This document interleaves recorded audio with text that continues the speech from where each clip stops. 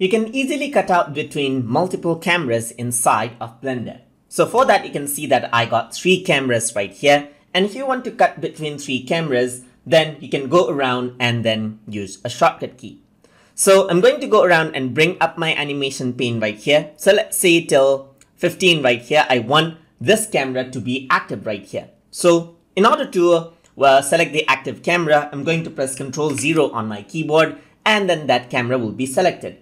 And over here, in order to add in the keyframe for that camera view, what I can do is I can press Ctrl V on my keyboard and this camera will be selected.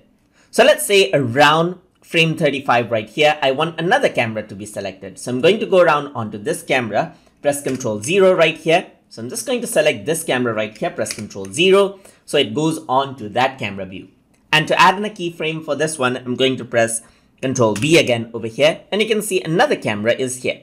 Similarly, I'm going to go around over here, and then what I'm going to do is I'm just going to go around over here and select another camera, press Ctrl 0 right here, and then I'm going to go around over here and press Ctrl B, and you can see that this is camera 2.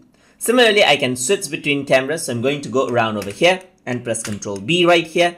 So not over here, but I'm just going to go around, Ctrl B just like this, and I'm going to switch the camera over here again, press Ctrl 0 right here, and I'm going to go around and press Ctrl B. So I'm just going to go to this camera, Ctrl 0 right here, Ctrl B right here, and this is how it looks. So now you have an animation. So if I were to actually play this, then what happens is that I can keep on playing this around, and you can see that the camera mode actually switches out. So it looks like a step keyframe right here where different cameras are being selected for the animation right here, as you can see. And that is how you can cut between multiple cameras inside of Blender. So hope you guys learned something as always.